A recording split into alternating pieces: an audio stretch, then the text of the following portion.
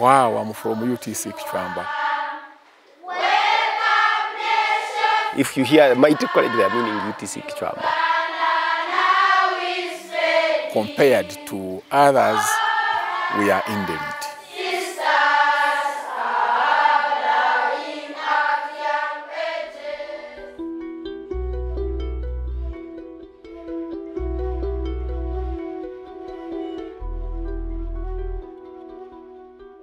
I used to make these wired cars, toy cars, yeah, out of wires. And so this, I don't know how I can describe them. So I used to make them. And so one time my grandmother told me, she said that one day you're going to make your own car. So that thing really, it inspired me so much. So I grew up knowing that I must be an engineer. And so when I realized that actually someone to make a car must be a mechanical engineer. So from that time, I really love to become a mechanical engineer. So when I came here, of course I knew now my dream has come to reality. Really, I must make my own car. The hope that I had from when I was still young, I could dream being engineer, doing engineering. But you know, even when I was like in primary, they could tell me that you are an engineer. I didn't know that the people who are already associating with me, they have already seen that potential in me. I didn't know, but for them, they had already seen it. They could say that, David, you're an engineer. So I could ask myself, really, is that possible for me to become an engineer? We put up our adverts on radio stations, in the newspapers, and on television within the region for the students who would wish to study, and particularly in courses that are geared to renewable energy, but they are unable to afford. And we put out adverts, people applied. When they applied, we screened the application forms. After screening the application forms, we called them for interviews.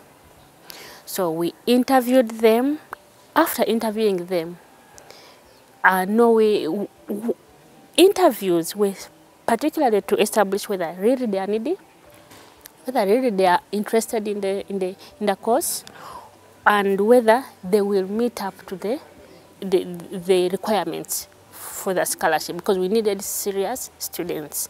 So we interviewed. It was a thorough interview. A panel of the team, all the 9 members were in the team for interview. So Sunday and Chrysolite faced us, and we all questioned them, of course being chaired by our principal. We all questioned them, their background, how they grew up, and why they think they are the best candidates for the scholarship. I had the radio, over the radio, no media. They were like telling, you know what, Kichwamba, in Kichwamba they are providing 2 scholarships for the needy people. And I myself, I saw myself among the needy people. So my childhood, all in all, I was not all that fine. I was living a struggling life since my childhood. They could send me home, back home. You know what, David, I have not completed yet school fees. They have lifted me from the other childhood of struggling. At least now I'm becoming an engineer. So now I'm seeing myself very bright. My future is very bright. When we went to Sunday's home, I was amazed at how we got the best candidates for the scholarship. Honestly, there are people there who want to study, but they don't have the means to. I saw my future frustrated. Like I didn't have any other hope. But then when this scholarship came in, then I became one of the beneficiaries. Really, I saw everything now enlightened, and everything now was so very clear to me. When I came here, they interviewed me, and then I was one of the beneficiaries. Yeah, so really, it has done a great work for me because I can now see now the future. So I really felt it like a privilege, and I saw really my life now, everything changing. Maybe at one moment I even thought that maybe also these people also maybe they may be coming to lie to me because as others have been doing it. But then I bless God, really this was real, it was real. So I thank you really, the Hanze University for the faithfulness, like keeping your word. Yeah, because very many people may say something, but then they don't fulfill it. Yeah, those things are always there. Yeah, but thank you really for standing by your word and then to fulfill what exactly you promise. Yeah, I'm really grateful. I may not utter everything out, but I'm grateful in my heart.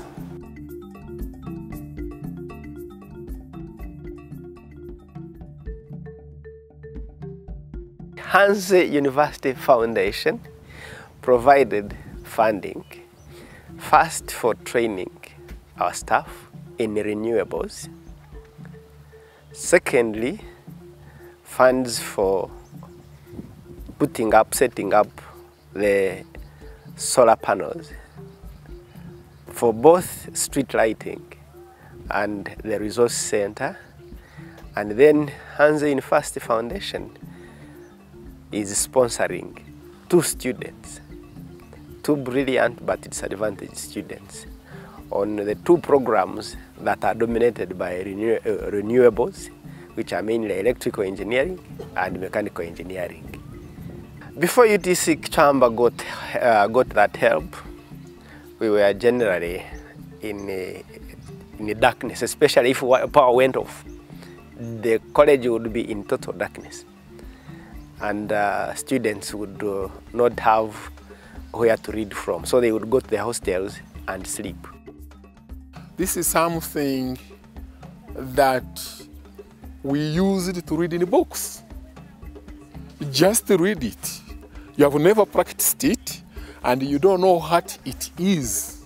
Now, after the installation, when we are now teaching them in a class, because we used to teach the theory without the practice, now they can practice. They even know, yes, I can also be able to do this. So in terms of addition, value addition, this project has added a lot of value in terms of the green energies. We have actually added solar as a major component to be able to create awareness even among the trainees. That look, the way to go is now to go the renewable energies, and the one which can work best in our area, because Uganda being at the equator, we have a lot of sunshine. So we have emphasized it in our training. Even one of the real life projects is solar electrical installation. And we are now going out to the local governments to be able to install street lights. So in terms of sustainability and in terms of knowledge, fantastic. Second semester, which was last year, we did the solar panel, and of which the solar panel were very, very important in our lives. For example, like how we did that solar pole, the street lights. So in other words, the street lights was all about that connection parallel. So then from that, we got to where the regulator was, from the regulator to the panel, to the batteries, from the batteries. So then we connected to the load which was the lamp. So finally we got light from the sunlight. So that's renewable.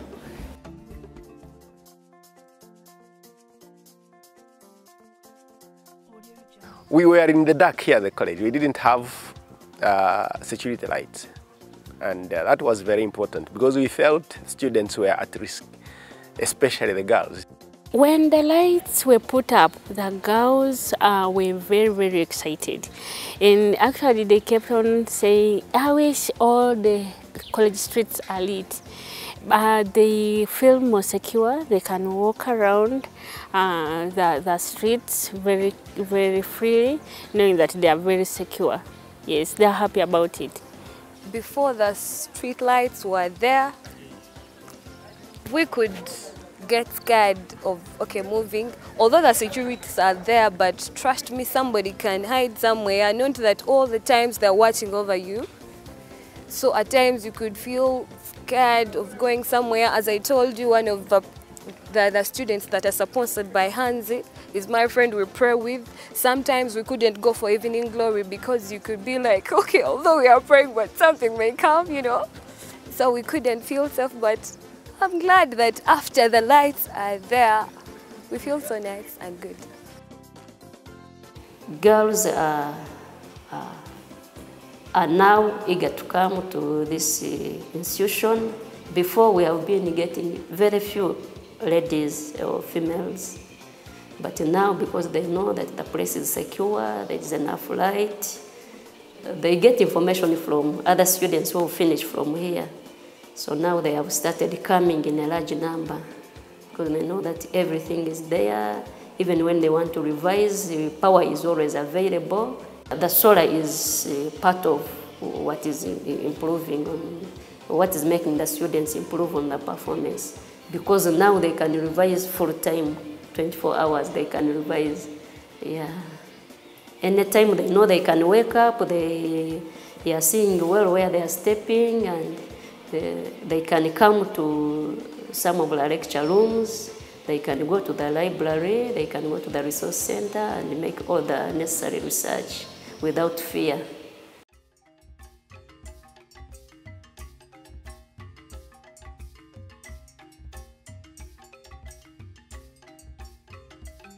We, as a technical college, we have a number of things that we want to give back to the community. This is what we started on. Through our project of real life, we look at what the community needs.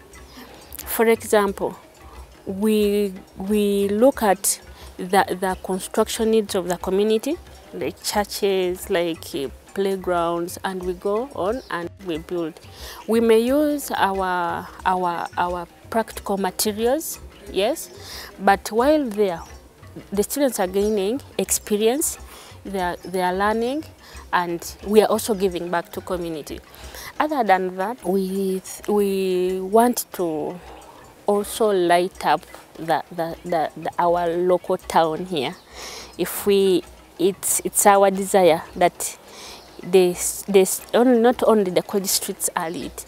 If we can light up also the street along the main trading center here, that would be really beautiful for the community. I think they will really love it. If you receive an opportunity, then why you not again take it to someone else?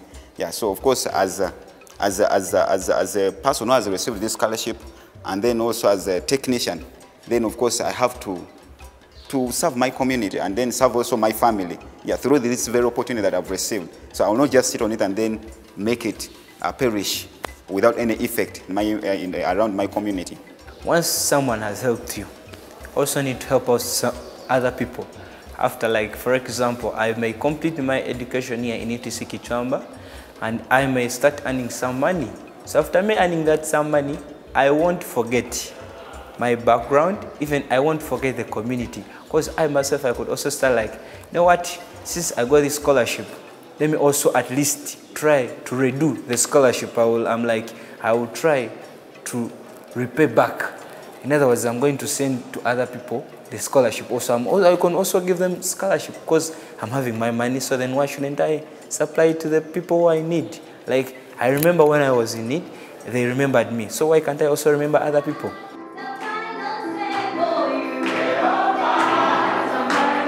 Ngabo simakutsebu mwesinja ebya mama tukolera nebenene mwesinja kutsebu Wanyala nabi. Mwebale muno. Mwebale muno okutuyamba kutusasura ofizi.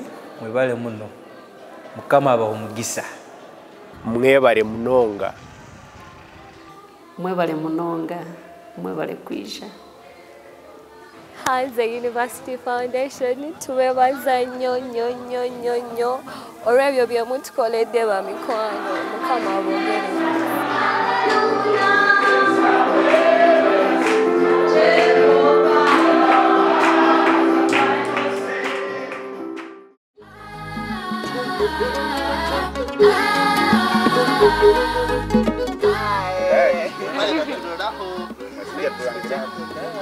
Uganda Nujinyo, the pearl of Africa,